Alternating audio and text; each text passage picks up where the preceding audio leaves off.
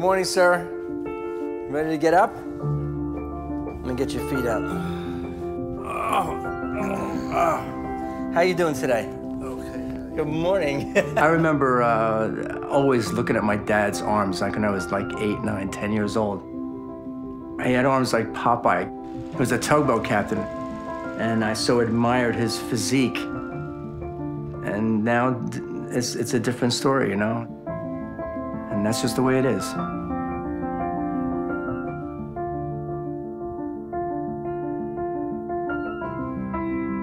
So my dad had a stroke, and now he can't get around, he can't walk.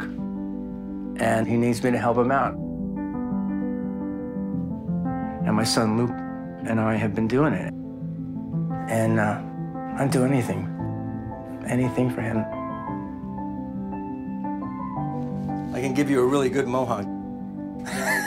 You look like a punk rocker. There's a definite role reversal that happens. I have to wake him up in the morning and take care of him and groom him and shave him and shower him.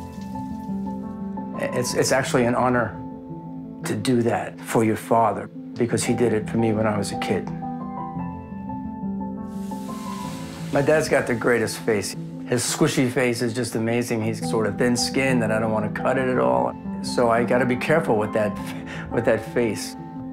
Like, he'll just say, do this, do that. You got to make sure that you shave my neck down. You got to do my lips up. You know, he was really particular about his sideburns. That's where your sideburns start? Yeah. I'm not going to touch your sideburns. Okay, good. Okay? How am I doing so far, Dad? Okay. You know, it takes me like a half an hour to shave my father, because I have to be so careful. Can't live without it either. Okay, I will. Oh, there we go. Okay, good. I love that face. Hi.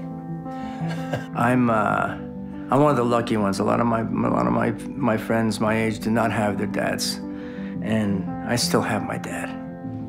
He always says to me, he looks up at me after I pour love on him for the whole day, and he says, I don't know what I did to deserve you.